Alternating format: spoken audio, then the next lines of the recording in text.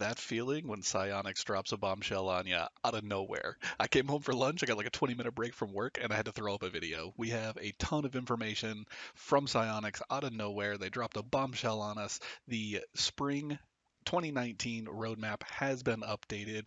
We are seeing our season rewards for season 9, which are some very slick wheels. We are also seeing the grand champion rewards that we're going to get for various playlists. And this is something that I think is cool because this is something a lot of people complained about when the season 9 changed up the different playlists that we would have, and we would have ranked things like like Rumble, Drop Shot, Hoops, Snow Day, all that stuff. You get different tags now. So you get a standard Grand Champion tag for the competitive sections of Season 9. Rumble, you get the RNG Champ. Drop Shot, you're going to get Floor Destroyer tag. Hoops, you're going to get Dunk Master, and Snow Day, you're going to get Blizzard Wizard. So that's kind of cool. The purists of the game were a little salty about everybody kind of being lumped in together. Well, don't worry about it. Not everybody's going to be lumped in together. You're going to be able to see the differences, so you can still feel superior to other people in one way or another. So all this stuff is coming in February. We're getting the Rocket ID as well, so we're getting our in-game friends list and all that stuff. And we are also getting, drumroll, boom, a new in-game event and the launch of cross-platform parties. So this is actually coming a little bit quicker than I thought it might because we just got the last update with the cross-platform play, but now we have everybody in together all of a sudden in February. So really, really cool. I'm super excited. We're just slamming update after update, which is really cool. As of right now, they have not placed a hard date on when the update will actually drop, but we're looking in February, which is pretty cool. We also have a little bit of teaser into March for the licensed premium DLC that we're getting. We're not exactly sure what that's going to be. And we also know that we are going to have the end of Rocket Pass 2. So all of this stuff is super cool. I looked at everything and I was like, what are they going to do for the new season rewards? We just had wheels, we just had all this stuff. Spoiler alert, it's wheels again, which is really surprising to me, honestly. But they honestly look pretty fresh. They're decent little wheels. The bronze and the silver this time are a little lackluster, which makes sense because in seasons past, I think it was the last wheels that we got, I would rock the heck out of the silver and the gold because they look cool. Silver was the closest thing you could get to white, and gold looked pretty freaking cool. And all that stuff just, I don't want to like punish people for being lower tier. Like everybody plays the game different. Everybody's going to be at a different skill level, and that's all cool and fine. But I think rationally, the coolest thing should be the champion ones, and the next coolest one should be the diamond ones, and so on and so forth. So I'm gonna throw this up on here. The golds look pretty decent. You're starting to get a little bit more movement that's actually noticeable because actually all of the wheels move, but bronze and silver are a little bit difficult to see. But gold, you see a little bit more movement, and then platinum, of course, you see a little bit more yet. So platinum has this like light bluish tinge, and I will say for the first time since I guess since they updated the last season rewards that we got that were wheels, they launched them, and platinum and diamond were really, really similar. And for the first time since they fixed those, and this is the first time they're going to get it right off of the rip from what it looks like, the platinum looks pretty different than the diamond, and the diamond looks pretty dang cool. And that's just something I am super digging. I actually am a really big fan of the diamond ones, and obviously champ looks really cool. My only argument with the champ is going to continue to be I can't ever find a actual paint scheme in the game or a paint color in game that is going to match my wheels. I can never ever find a good mix. And honestly, that just means I don't end up ever using my champ wheels because I can't make it match the rest of my car very well. So hopefully, if we push on them a little bit, we can get a little bit more with all of this stuff coming in because I really feel like the blue side has a ton of options. Or I'm sorry, the blue side doesn't have a ton of options. I apologize. Your orange side, you have your oranges, your reds, your pinks, your yellows, your golds, all that stuff, and that you can make really solid things that match all of the painted wheels and all of that stuff that come out.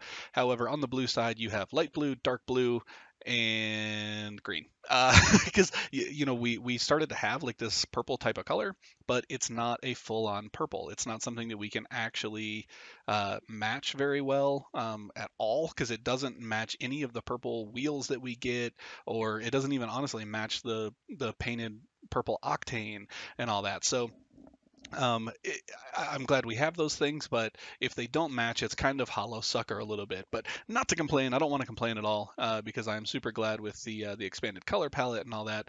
But I am super hoping that since they made some sweet, sweet champion wheels, that we can actually match the champion color at some point, because I think that's a big motivating factor for a decent amount of people to get in there and rise up the ranks, fight really hard, and get to that champ level. So obviously the standard stuff goes, if you're bronze 1 or higher, you're gonna get the bronze reward. So basically everybody's gonna get bronze rewards. Silver 1 to silver 3, you get silver. Gold 1 to gold 3, you're gonna get gold. So on and so forth, and you get all the wheels underneath them. So I'm a little bit interested in doing wheels again, just because we had them so recently. But I think the best success and the best community reception that we've had have been traditionally on the wheels. The boosts that we got not too long ago were kind of neat. They were okay, but they weren't exactly super sought after, or they weren't the most favorite thing that the community has ever seen. But it is what it is. Uh, Pardon me. So continuing with uh, the different playlists being ranked, super super cool. I'm super happy about that. I really want to know more about this licensed DLC, because a lot of times that stuff is really cool and it makes me blow $2 for no reason. But that is a little bit ways off, so we'll get to see more about that soon. So they do say we have plenty more in store for players this spring, as Rocket Pass 3 will be coming your way with a new challenge system that we're eager to reveal once we get closer to its release. You may have also seen preview images of the beautiful new arena that was created for our version of Rocket League in China. The arena is still under construction, but we will be ready for action in all territories later this year. So I honestly really like different arenas coming in too. I wish we would get more of them. I do get a little bored of the same old thing, because I think Farmstead is back in the rotation now, which is cool. I'm honestly a big fan of Salty Shores. It was a little bright. If we can tone down the brightness, I love having that in. And as it starts to warm up, we can put our little egg people in our cars back in some warm environments as well. And that's something that I'm really looking forward to. I'm intrigued by the challenge system that's coming in for Rocket Pass 3. I think this is something that was teased originally, way back when we started to discuss the Rocket Pass and what it was going to be and what it was going to contain. And it was kind of discussed earlier, and I don't think it's something that they had ever agreed to or said that it was for sure a thing, but there was talk about the way that like Call of Duty does their tier up system, where you get like one free tier up a day if you do a certain thing. And there was discussion about maybe you get a level up if you can, create.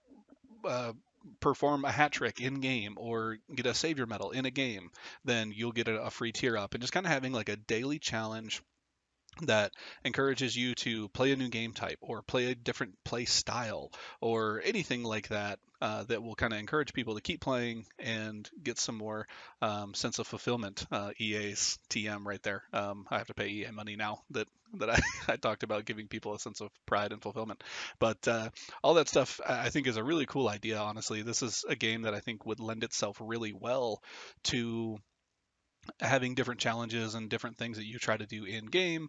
It is a little bit of a fine line, because you don't want people to like be trying so hard to score a turtle goal that they're screwing up goals for their team and all that stuff. And I think that's something that Psyonix has expressed, not being super interested in pushing forward. Like that's why we can't see certifications on other people's cars, because that was a community idea to like make certifications actually matter, and say, if I have a certain level on my wheels, I could choose like one of my items I can choose one of my items to highlight, and it's going to automatically show up as like underneath my tag of like turtle wheel, like, or whatever it is, like kind of give my certification level. That's something that Psionics kind of rejected because they said it had the possibility of kind of ruining the experience for some people if their teammate was trying to play a certain way just to get a tag, and kind of be artificially buffed up, and kind of have bragging rights at the expense of others. So that's not something that I think we we're talking about here. I think that's something that's going to be completely different. I don't think we're going to be seeing that much of a change in play style, other than, you know what, maybe my teammate is a little bit more conservative on defense, maybe, like, if you have to get a savior medal, or maybe he's a little bit more aggressive on offense. But I think those are the things that uh, casual modes are for. So that's why I stick to those. If I'm learning something, or if I'm trying something new, I'm not going to go learn in ranked and screw up somebody's ranked by me whiffing. That's going to happen anyway. But at least not intentionally. So all that stuff is really intriguing. I think that's going to be really cool. But I would love to know how everybody feels about the wheels. How feels about the wheels. I don't know what I'm doing with my life. I'd like to know how everybody feels about the wheels. The words don't even make sense anymore. I'm going to speak German from here on out. I'd like to know how everybody perceives these season rewards. We're going to change it up a little bit so I don't sound like a moron. I'd love to know what you guys think of that, and what the first thing is, or what the best thing is going to be about the Rocket Pass, or the Rocket ID, and the new Rocket Pass challenges, like what those could be, and all of that stuff. I'd love to hear some reactions or some thoughts from you all. That's what we're here for. This is what we do. So I'd love to hear all of that, and hit us up, like, comment, subscribe, do all that stuff if you want to. If not, it's fine. I still love you, and I will see you next time.